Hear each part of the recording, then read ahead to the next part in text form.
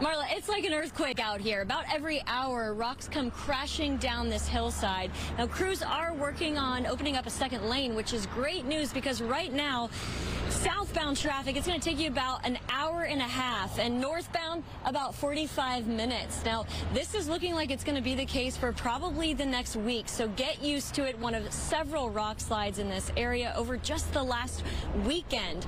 And if you try to come through here, it is excruciatingly painful and slow. A terrifying thought when we drive past the warning signs. And when it actually happens, panic. A baseball-sized pebble can come crashing down the road and hit your windshield. This is still very much an active rock slide at Pacific Coast Highway near Big Rock Drive.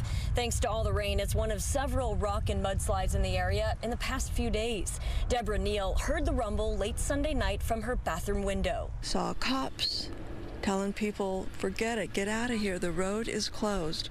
Everybody's like, well, I just live 5 houses away, 2 houses away, 1 house away. The slide shut down the PCH in both directions until after the morning rush hour, an actual welcome sight for cyclists. It's nice for me as a biker because it's just like, oh, private route for me, whole lane for me. But with another recent rock slide in the Pacific Palisades and one on State Road 27, the congestion is giving frustrated commuters quite the migraine. I started at 6:45, and then my boss like, where are you? I'm like, I'm stuck. My boss said he want me to turn around, but I got a big wreck. There's no way to turn around over here. If I have to wait all day, I will wait here all day. So when will Caltrans crews be able to clean up these rock slides and traffic return to normal?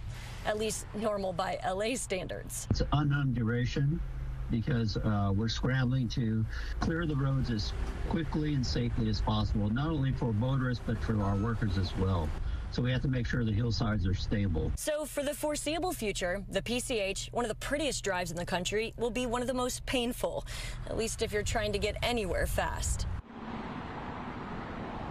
Now, Caltrans does use those steel mesh netting that you sometimes see when you're driving along the hillside, but it's kind of a pain for them. They have to use either a crane or a helicopter.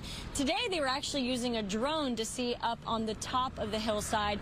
And to keep the rocks from hitting your car, they're using these white K-rails, and these will be here for probably the next week while they work to fix this. If you're looking at the latest conditions, you can, of course, tune into Fox 11 and also check Quick Map. That's the Caltrans website, and on that you can see the latest conditions and what lanes are actually open. At least in the next hour, they're hoping to have the second lane open southbound. Now, that website is quickmap.dot.ca.gov, and that's, of course, on our website, foxla.com. A lot easier to remember.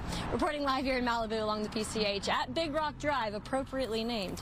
I'm Haley Winslow, Fox 11 News. I was going to say, now we know why it is called Big Rock Drive. We have the proof. So you mentioned this could be another week. The Caltrans gentleman said undetermined amount of time, so the 1 week timeline is more of a loose timeline? That's coming from the sheriff's deputy just about 5 minutes ago. I tried to get the latest information, and he's guessing, but he thinks it's probably going to be about a week. And, you know, a couple of those other rock slides happened on Saturday, Marla, as you know, and those are still causing quite a congestion. One of them, State Road 27, blocked in both directions. The one in the Pacific Palisades on the way here has 1 lane blocked there as well. So avoid this area at all costs. I was thinking if I lived here, I might even just get a hotel room for the night because it is painful to try to get through PCH right now. Oh, gosh, I feel for everyone who has to. I might just spend the night tonight. I'll see you tomorrow. Yeah, exactly. All right.